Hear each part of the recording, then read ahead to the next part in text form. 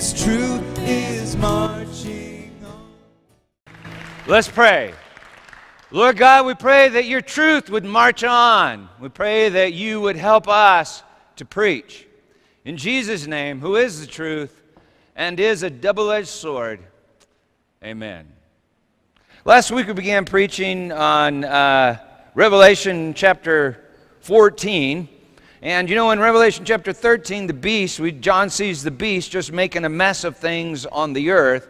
And then in chapter 14, verse 1, his eyes see the glory of the coming of the Lord. The Lord comes many times in the Revelation, and yet it's all one time.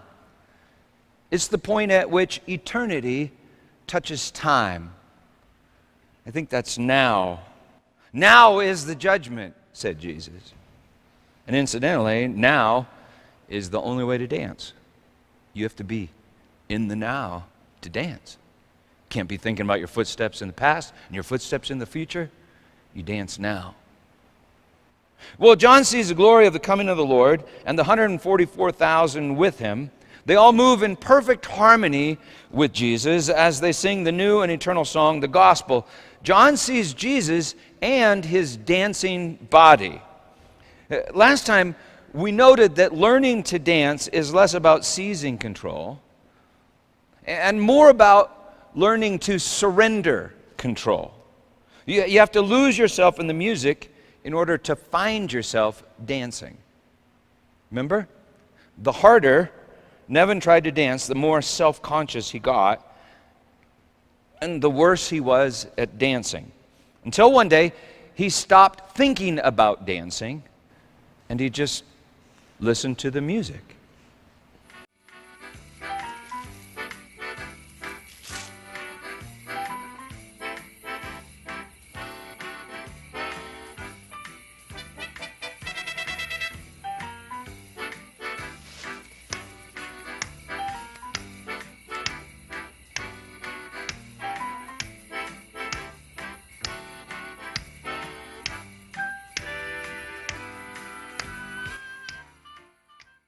So it's not that Nevin didn't try to dance. It's just that all of his efforts were no longer labor. They were more like rest. They were no longer constrained, but free. It's like the rhythm of the dance was incarnate in Nevin's body. Nevin couldn't comprehend the logic in the song, but the logic in the song comprehended Nevin and set his feet to dancing. The sermon was titled, "Blessed are the dead who die and dance." We ended at verse 13, which reads like this, "And I heard a loud voice from heaven saying, write this, blessed are the dead who die in the Lord from now on. Blessed indeed, says the Spirit, that they may rest from their labors, for their deeds follow them. Blessed are the dead who die." Not who have died or will die, but blessed are the dead who die. Blessed are the dead who die. Blessed are the dead who... We talked about the fact that Jesus, John, Paul, and most of Scripture really talks as if physical death really isn't death. But separation from life is death. So this is death. Death is not the result of sin. Sin is choosing death. The blue dot represents a soul, and that one on the right is lost and alone. The Lord said, the day you eat of it, you will die, or more specifically, dying, you will die. This is more death. They built a city and hoped it was life. These souls may pretend to love, but they can no longer comprehend love. They've wrapped themselves in something other than love. This is the death of death, which John calls the second death. And the death of death is the life. Life is the great dance of love. God is love. God is three persons and one dance. God is love, and He's calling you to come join Him. You don't have to physically die to do that, but you do have to die. You know, it's not clear whether the dancers on Mount Zion have physically died or not, but they were dead, and they have died because they are redeemed. Blessed are the dead who die and dance. Last week after the service, Bao asked me this great question. He said, Peter, how do you die? You see, it's not as easy as you would think once you realize that the true death is not the death of the body, but the death of the soul. That's why suicide doesn't work. It just doesn't work. You can't kill the self with more self. That's just self, more self. Can't kill the self with the self. But Bao wasn't asking about suicide. Bao, I think I know what Bao was asking about. He was asking the question that I ask myself all the time. How do you stop thinking about the dance steps and just start dancing? How do you lose yourself and find yourself dancing? How do you forget yourself? Have you ever tried to forget something? The harder you try to forget, the more you remember. Peter, you're preaching. Stop thinking about the dance steps. Peter, stop thinking about the fact that some people think your sermons are too long and too confusing. Peter, stop thinking the fact that you're sometimes, Peter, stop thinking about the fact that you really struggle sometimes to find your words, and maybe you're kind of washed up, and you want to be as funny as Alan, but you're not. Stop thinking about you. What's wrong with you? Would you stop thinking? Why won't you forget yourself? Why can't you stop? How do you forget you? How do you go to a party and stop worrying about yourself long enough to really enjoy another self? And in the process, enjoy your own self. How do you lose yourself and then find yourself loving, living, and dancing? Well, if you're English, this is one way.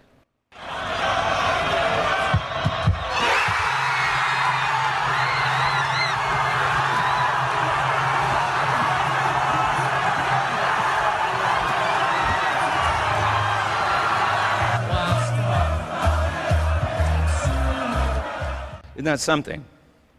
A whole bunch of boring, uptight, socially repressed British people, and suddenly they break out dancing. And in a few minutes, they're all singing the same song, dancing in harmony to the same tune. None of them are worried about looking silly or stupid. None of them are worried about being judged. Why? Because they just received the judgment. England wins!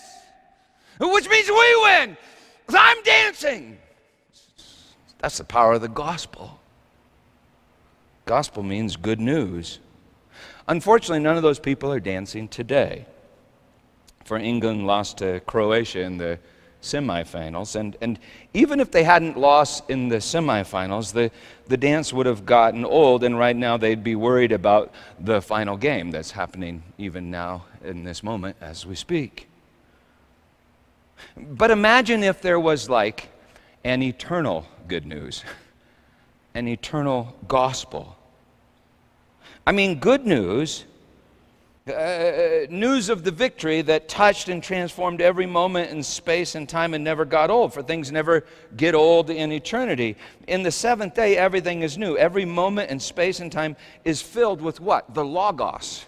The Logos of life, the rhythm of the dance. Jesus wins everywhere, every when, and every how. Well, to lose yourself, you have to become preoccupied with something bigger, better, or more beautiful than yourself. As we said last time, it was beauty killed the beast. Nevin had himself humbled by circumstances and his inability to dance. And then he heard beautiful music and lost himself in the music, and then found himself dancing. He was humbled and then exalted by a song. So how do you die? Well, you have to look or listen to something bigger, better, or more beautiful than yourself. If you really want to die, you look to God. In Scripture, no one can truly see God and live. And that's how you die. So why are we so afraid to die? Isn't it because we're terrified of judgment? We think it's best just to be a wallflower, not get carried away by the song and make a fool of myself. We think I better maintain control because I might be judged. In fact, I better get to work on myself in order to prepare for judgment. I better judge myself, save myself, redeem myself. I better just get to work. And so you do, and you know how it is. You work and you work and you work, but you can't rest because all your labor seems to keep, well, just turning to dust and blowing away. And yet you know you'll be judged, and you're not prepared for the judgment. So you think, I better hide myself until I am. And yet you're fast becoming I am not, nothing but a shadow, alone, in the dark, a ghost. Blessed are the dead who die in the Lord from now on. I suspect that also means woe to the dead who won't die. My wife and I have had some pretty weird, bizarre encounters with ghosts. The Old Testament refers to them as the Rephaim, or familiar spirits, or Ob. The New Testament uses the word phantasma. I think they are the dead who won't die. I have a slew of weird stories we don't have time for, but suffice it for now, right, to say I think that ghosts are souls that are convinced they must justify themselves before the judgment. And so they're dead, but terrified to die, and so they're stuck in space and time in a place called Hades or Sheol. No one can truly see God and live, or maybe stay dead. When you truly see Him, you'll lose your psyche and find it. Scripture commands us never to consult with the dead, the necros, that's necromancy, and yet I've preached the dead on at least 3 or 4 occasions of which I'm very much aware. My wife, is a church cleaning lady, and our old building that we rented down the street was built in 1890 on a graveyard. One day she came and got me because she kept hearing weeping through this little door in the closet where we kept all the musical instruments down toward the basement of the church. Together we went down to this dark space that was right under the sanctuary where she saw figures just huddled in the darkness like this. I'd already bound evil spirits and told them to leave, so I began telling these figures who Jesus was. My wife, whom I've learned to trust in these things over the years, she saw Jesus appear. He appeared in the darkness with a door open behind him. And so I preach gospel to the ghosts. He loves you. All is forgiven. He loves you. You can go home. Susan said, Peter, some of them are looking up. And the moment they look up and see Jesus, it's like they're suddenly transformed. They stand up and they go to them, and Jesus takes them through the door, and on the other side of the door is sunlight, and like an entire new creation. And then she said, but Peter, some of them won't look up. She then heard Jesus say, I'm leaving this door here for those that will still come. On Sunday mornings, I used to think of them when I'd preach, for that room was directly under the spot on which I would be standing. Why wouldn't they listen? Why wouldn't they look up? They're terrified of judgment. They were convinced they had to justify themselves before they could be judged. They didn't realize that the grim reaper is not grim. They didn't know that the judgment is a harvest. In Scripture, a harvest isn't grim. And God always commands a party at the harvest. In Scripture, there are 3 harvests every year, and every one of them is a commanded party. A feast, a festival, a holy day. That means holiday. It's holiday time. Passover comes at the barley harvest. It's the first in early spring. Jesus is the Passover lamb, firstborn of all creation, firstborn from the dead. 1 Corinthians 15:20. He is the first fruits of them that have fallen asleep. Pentecost comes 7 weeks after Passover. It's the wheat harvest, also called the Feast of First Fruits. The 144,000, the church, are a kind of first fruits. The Feast of Ingathering, or Tabernacle, comes at the grape harvest, when all the fruit of the field is gathered in and the winepress is trampled.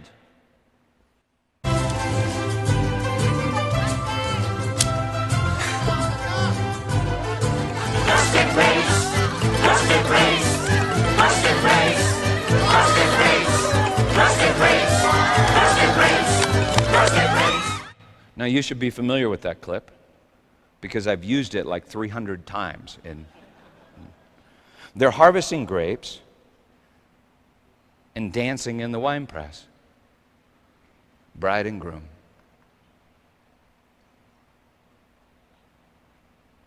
That might be painful if you're a grape, but that was not grim. That definitely was not grim. Mine eyes have seen the glory of the coming of the Lord.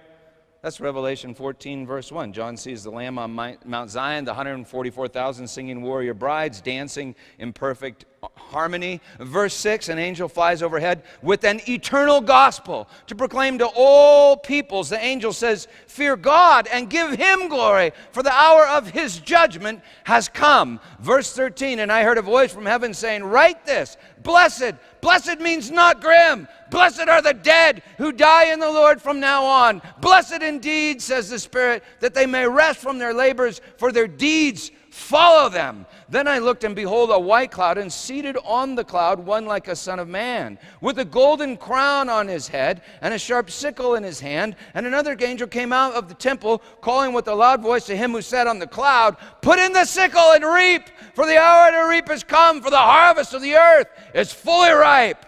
So he who sat on the cloud swung his sickle across the earth, and the earth was reaped. So John sees Jesus, our Passover.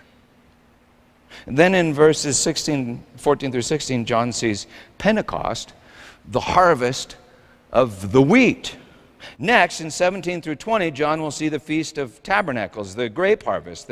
That feast lasted 7 days and ended with an 8th day that was considered to be like an eternal 7th day, in which all is finished and everything is good. Well, here in verse 14, John looks and sees the reaper. He has a golden crown on his head, and he is one like a son of man. According to Scripture, the devil had the power of death, but what is the power of death? Read it in Hebrews. It's the fear of death. And the death of death is the life. And Jesus is the life. He's the resurrection and the life. Jesus is the angel of Yahweh, and Jesus is the reaper. He said, "I will come for you." Jesus is the reaper. Another angel calls to Jesus from the heavenly temple, which is us. "Maranatha, come, Lord Jesus, for the harvest is ripe." I think that must be like the Holy Spirit in us, or coming out of us, or through us, or something. In Matthew, Jesus says this: the harvest is at the close of the age. In Mark, he says, when the grain is ripe, at once the reaper puts in this. Why aren't you dead? Maybe you're not ripe. Anyway, when the grain is ripe, at once the reaper puts in the sickle. In John, he says, "Look, the fields are white unto harvest; they're ripe." Now, this is fascinating in several ways, because that means that the judgment happened 2,000 years ago. And it means that maybe the judgment is like right now. Secondly, it means that something rather strange is being harvested, because think of what Jesus was looking at in John 4. A crowd of sinners. A crowd of sinners that would take his life, betray his life, chant crucify, crucify, crucify as he's offered up on a tree. John 12, Jesus says this, "The hour has come for the Son of Man to be glorified. Unless a grain of wheat falls into the ground and dies, it remains alone. But if it dies, it bears much fruit. Now is the judgment of this world." And Jesus is the promised seed, and Scripture says that we are God's field. That makes Jesus the thing that is reaped and also the reaper. If it dies, it bears much fruit, says Jesus, the Passover lamb. And when he died, he delivered up his Spirit, the same Spirit that fell on the church at Pentecost, when they all began to share everything in common with glad and generous hearts, as if their lives were some sort of dance of endless love.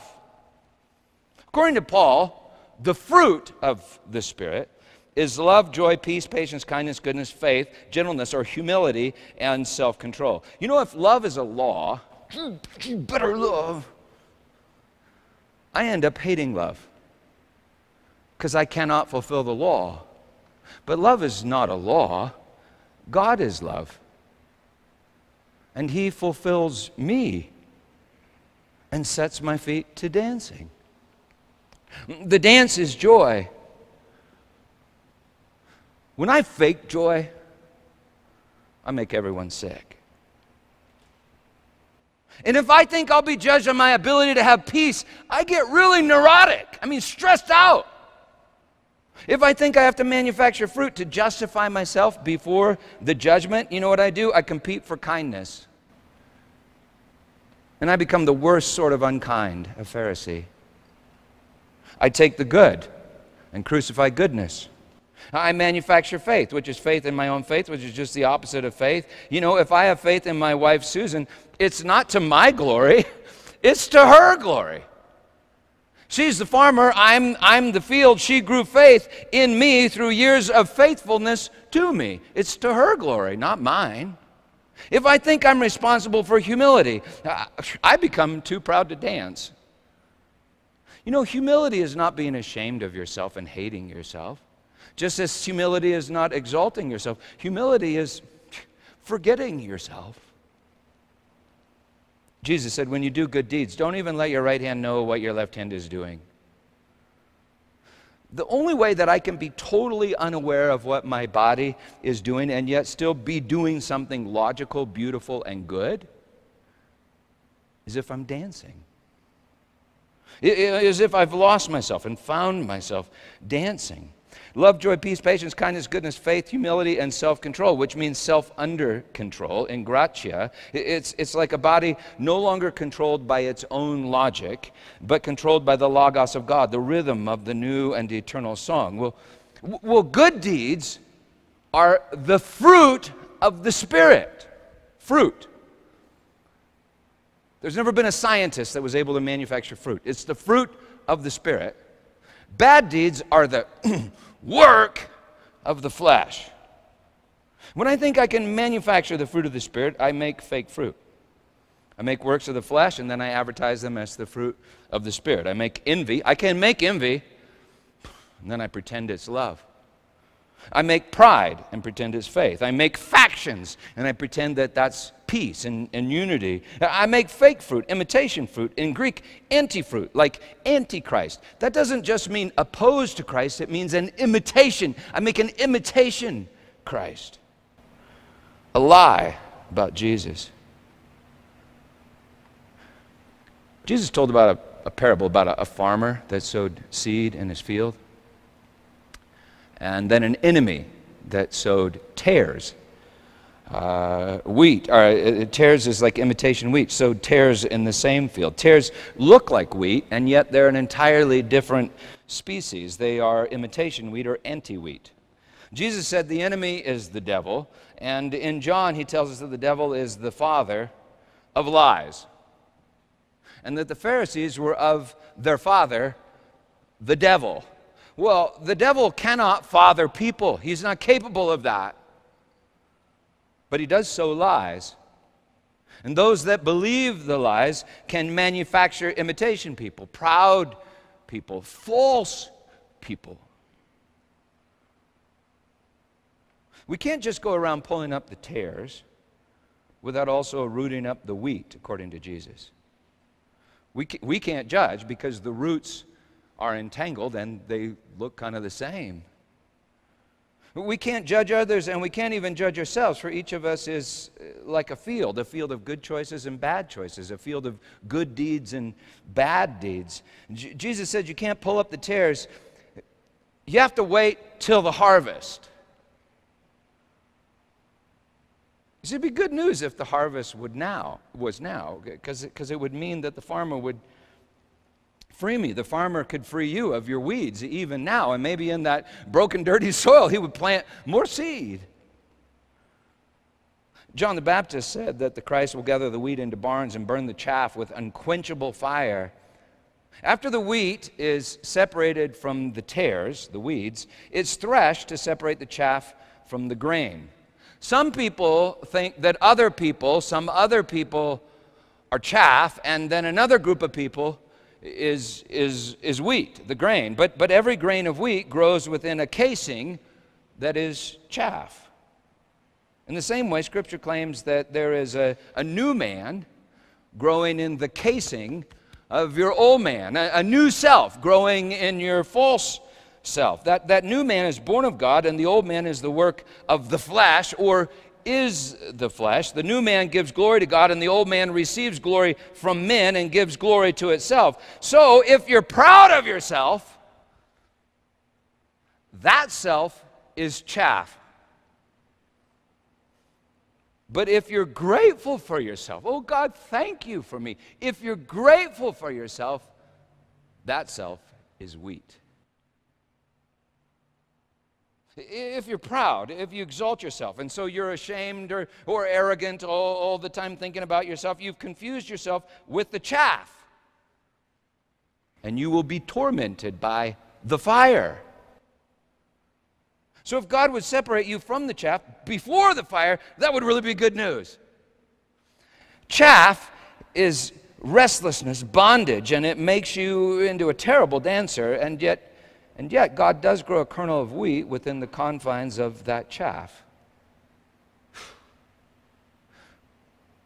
So anyway, thank God for good deeds in you, because they are the deeds of God in you. But should you thank God for the chaff and the tares? And why did God ever allow bad deeds? Surely you've asked that question. God, why do you ever allow these bad deeds and bad people? Why did you ever allow bad people in the first place? Many commentators seem to think that Revelation 14 through 16, the harvest of the wheat is the harvest of good deeds. And then Revelation 14, 18 through 20 is the harvest of bad deeds. For the angel harvests grapes. And those grapes are thrown into the winepress of the fury or passion of the wrath of God. Verse 17, then another angel came out of the temple in heaven, and he too had a sharp sickle. And another angel came out from the altar, the angel who has authority over the fire. And he called with a loud voice to one who had the sharp sickle, put in your sickle and gather the clusters from the vine of the earth, for its grapes are ripe. So the angel swung his sickle across the earth and gathered the grape harvest of the earth and threw it into the great winepress of the wrath of God. And the winepress was trodden outside the city, and blood flowed from the winepress as high as a horse's bridle for 1,600 stadia. It says another angel came out of the temple. So maybe that's not Jesus, but it could be Jesus, because angel means messenger. And another angel came from the altar and called to the altar where they make sacrifice, and called to the first. This may still be a picture of Jesus and his spirit, but if it's not, where's Jesus now? Well, in chapter 19, verse 15, we read that Jesus treads, present tense, even though translators change it to a future tense. It's present tense. Jesus treads the winepress of the thumos, of the passion, of the wrath of God. That's where you'll find him, bride of Christ, in the winepress. The Lord says, vengeance is mine. And we all want vengeance, if we're honest. The word is ekdikasis in Greek. It literally means outright, or bring out righteousness. As if righteousness was stuck in something. Around 800 BC, Joel prophesied that someone would tread the winepress filled with the enemies of evil, or filled with the enemies of Israel who were evil, filled with evil. If you're like an oppressed people group, that's pretty good news. Around 500 BC, Isaiah prophesied the same thing, chapter 63, 1 through 10. He sees a great warrior covered in garments stained with crimson red like blood. He comes from trampling the winepress. At first, we think Isaiah is prophesying that the Lord will trample Israel's enemies and in that way save Israel. And he is. But as we read, we begin to wonder if maybe Israel is that enemy. Verse 10, we read that the Lord became the enemy of Israel. Verse 6, the Lord says, I trampled down the peoples. Dang, that might include his peoples. Verse 5, the Lord says, so my own arm saved me and brought me salvation. Why would God need salvation? Why would God save God?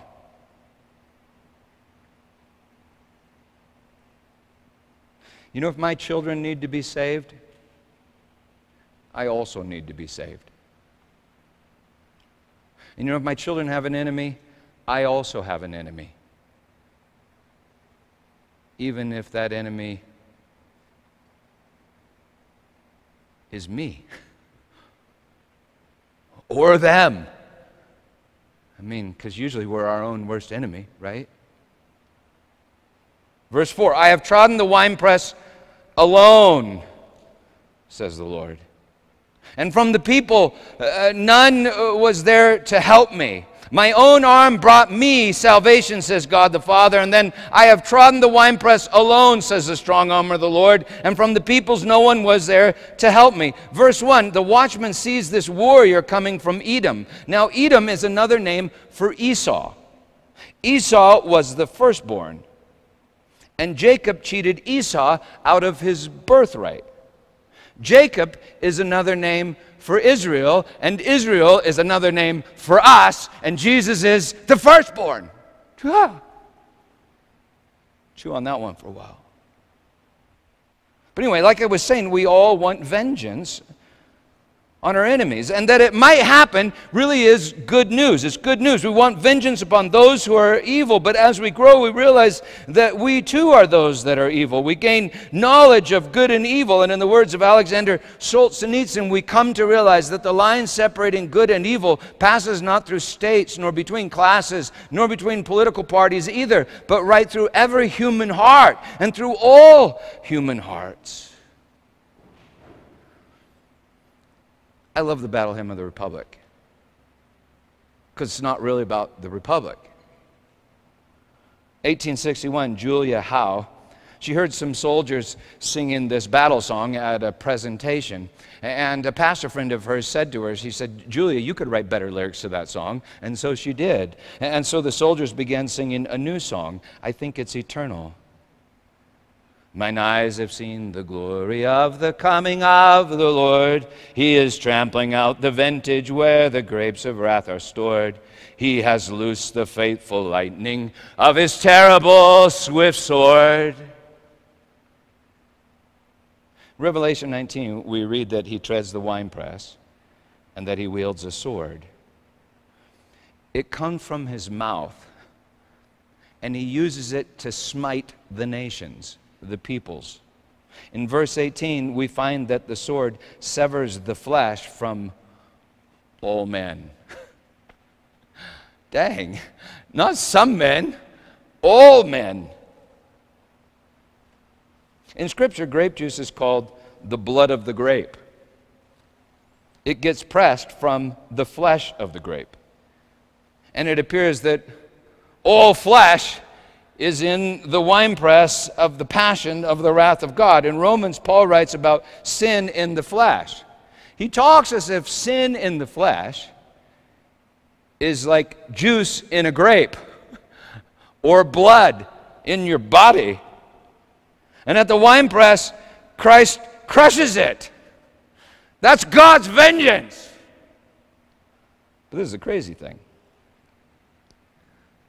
A winepress makes wine. It's blood that is wine and wine that is blood. Who ever heard of such a crazy thing? And the reapers are not grim. And the one who treads the winepress is named God is salvation. The winepress is trodden outside the city. That's where the flesh of the sin offering was to be burned. And that's where our Lord's flesh was crushed on a tree. Isaiah 53. The Lord has laid on him the iniquity, the sin of us all. It was the will of the Lord to crush him when his soul, his psyche, makes an offering for sin. So Jesus tramples, and Jesus is the one that's trampled. Romans 8:3, God sent his Son in the likeness of sin, full flesh, and for sin to condemn sin in the flesh. How did Jesus get his flesh full of sin when he never sinned? 2 Corinthians 5, for our sake God made him to be sin who knew no sin. God made him to be sin who knew no sin so that we might become the righteousness of God. In the winepress, God transforms, somehow he transforms our sin into his righteousness. And this must be the vengeance of God, how he brings out the righteousness. Life that we've kept to ourselves becomes somehow life for others, and that's righteousness. On the cross, God in Christ Jesus transforms our sin into righteousness. On a tree in a garden just outside the walls of Jerusalem, our bridegroom is crushed, and we gain the knowledge of good and receive life and begin to bleed life for others. The life is in the blood is wine, and the wine is blood. What else could the winepress of the passion of the wrath of God be other than the cross? Yet I never hear anyone talk about it. But the church fathers talked about it. Gregory the Great, Augustine of Hippo, and it's been represented in art down through the ages. This is a painting from 1490. This is a picture from a Calvinist in 1596. This is from Germany in 1649. I don't know if you can see it, but there are two naked folks down there on the left. See them? That's Adam and Eve. See, they were no strangers to this press and to this cross, to this tree. And so what are the grapes of wrath?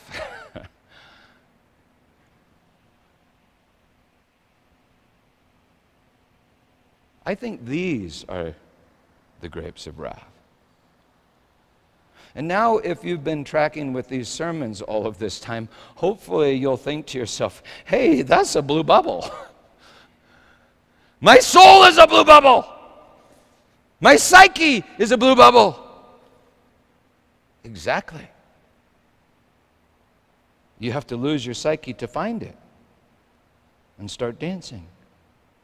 But didn't God create my soul when he breathed the breath of life into the dust? Yes, exactly. Your life is God's life. And Christ is that life. He is the life in your soul. If you refuse to surrender the life, if you hold the breath as if it were your own life, you'll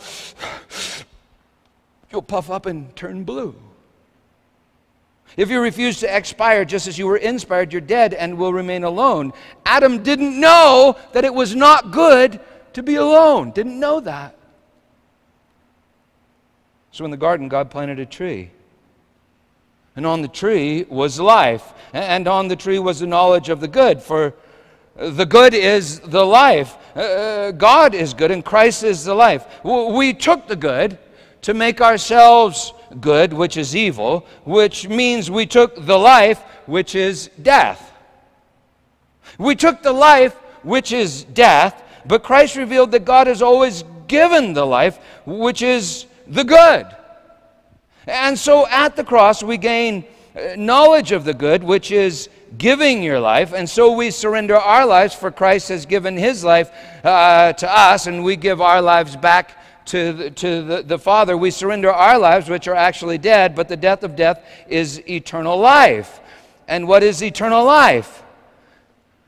It's an endless communion of life that circulates through the body of Christ. It's a river of life coursing through vessels of mercy that were once upon a time vessels of wrath. So what is a grape of wrath? It's you, separated from God, holding your breath, hanging on to your own life. And with what is God so angry? He's angry at the separation, which is death. And what is his desire? The death of death, which is life, a communion of love. And what is his solution? He tramples the winepress, and he is also the one that is trampled. He is absolute mercy. It's how he saves himself from the pain of being separated from you. And it's how he creates in you a new desire, the desire for life. And he is life. A desire such that you would know the good and choose the good in freedom, such that you would no longer be a vessel of wrath but a vessel of mercy, such that you would bleed love, joy, peace, patience, kindness, goodness, gentleness, faith, and self-control. You would bleed it. You wouldn't hang on to it as if it was your own. You'd grow fruit and rejoice at every opportunity to give it away, such that you would join the great dance, such that you would love as you have been loved, such that you would be made in the very image of God. You see, the judgment of God not only separates good deeds from bad, it takes your bad deeds and transforms them into God's good deed, which is you, the new you. That's how God makes a St. Peter, a St. Paul, or St. John. You know that, right? He lets them sin, and then he reveals his mercy. And Peter the coward becomes Peter the rock on which Jesus builds his church. And Paul the chief, he said chief, that means first, the foremost of sinners. Paul the foremost of sinners becomes the apostle of grace. And John the son of thunder, because he had so much anger, John the son of thunder becomes the apostle of love. The judgment of God reveals that all your good deeds are God's deeds, and it transforms all your bad deeds into mercy. So the judgment of God really is the death of your ego. And the judgment of God is it's the only way to die, the only way to fly, the only way to die. And the judgment of God, it's the death of death. It's the death of death that sets your feet to dancing. People don't dance, I think. They don't dance because they're afraid of judgment. But God's judgment, it'll make you dance. You cannot justify yourself before the judgment of God, but the judgment of God justifies you. You can't comprehend the judgment of God, but the judgment of God will comprehend you. The judgment of God is the great dance. The judgment of God is beauty. It's beauty that kills the beast and transforms the harlot into the bride. The judgment of God can look painful in this world, but it is the very ecstasy of the next world. When one person loves in this fallen world, it looks like that, a man hanging on the cross. When two people love, it looks like a great marriage and maybe even a honeymoon. When everybody loves, oh, that's a party. It's a great party. It's a dance. It looks like a living, dancing, blessed body, the body of Christ. The judgment of God is the harvest of the earth. And have you noticed what it is that's being harvested? Wheat and grapes. That's bread and wine. That's body and blood, the body of Christ. humanity in the image of God. When and where everything is good and it is finished. You know, the judgment of God is everything that you truly desire. The judgment of God is the eternal gospel. The judgment of God is Jesus. And why am I telling you this? Why am I telling me this? Why do I preach to the dead? So we'd look up and see the judgment. And maybe even begin to start dancing. He has sounded forth the trumpet that shall never call retreat. He is sifting out the hearts of men before his judgment seat. Oh, be swift, my soul, to answer him. Be jubilant, my feet. Our God is marching on. So would you close your eyes? Just close your eyes.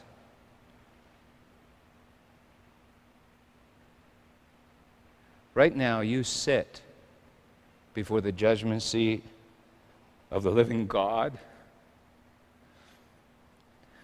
Just pray this prayer with me. Pray it in the sanctuary of your heart. Lord God, I am your field, and I am your vineyard. You are the Lord of the harvest. So judge me, Jesus.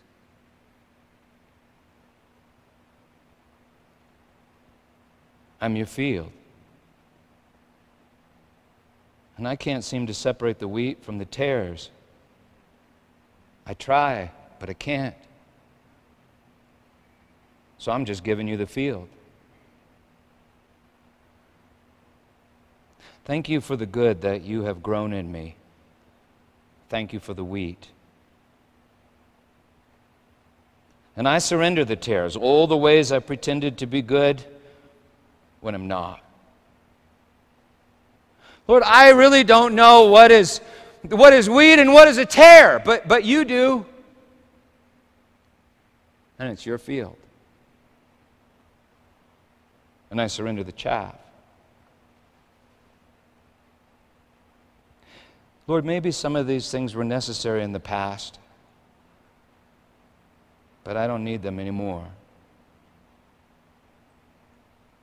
Thank you for the grain that you grew in the chaff. It's yours. It's all yours. I'm your field, and I'm your vineyard. You are the vine. I am the branches. You supply me with life, life that is your very self. You are the life, but I have considered my life to be my own.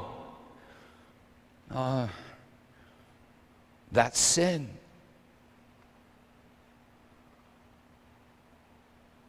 Take it to your winepress and turn it into grace. Oh, thank you, my God, that where sin increased, grace abounded all the more. It's yours.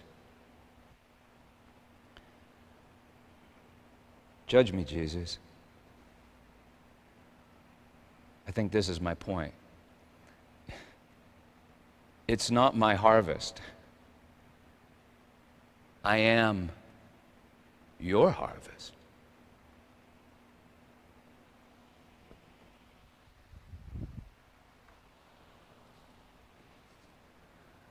And so he took bread and broke it, saying, "This is my body given to you.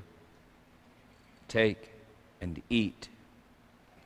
And in the same manner he took the cup, saying, "This cup is the covenant in my blood, poured out for the forgiveness of sins. Drink of it, all of you, and do it in remembrance of me. This is his judgment seat. And I think he's saying something like this to you. Come die with me, and come rise with me, and let's enjoy our harvest. You know, we can start dancing even in the winepress. That's good news. In Jesus' name, amen. I don't know if any of the dead are listening right now. I don't know if the Raphaim, the Phantasmas, or the Obes are still cowering in the dark down in the basement of the old church building. But if they are, I'm pretty well convinced of this. It's true. Jesus is with them.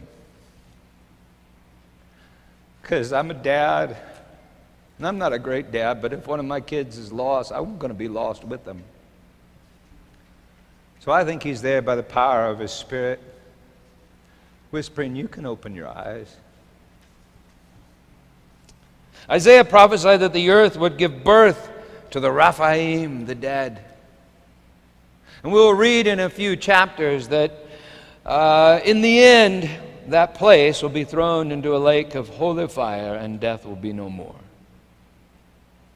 But this is my point this morning. You don't need to fear death.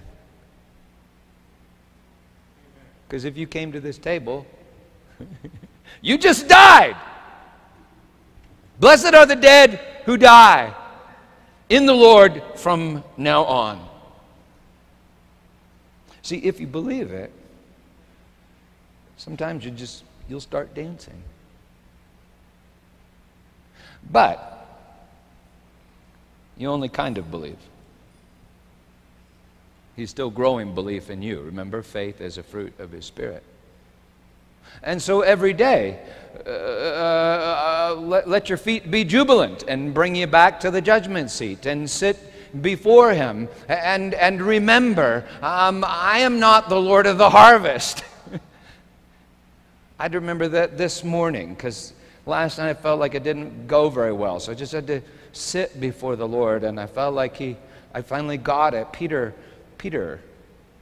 it's not your harvest.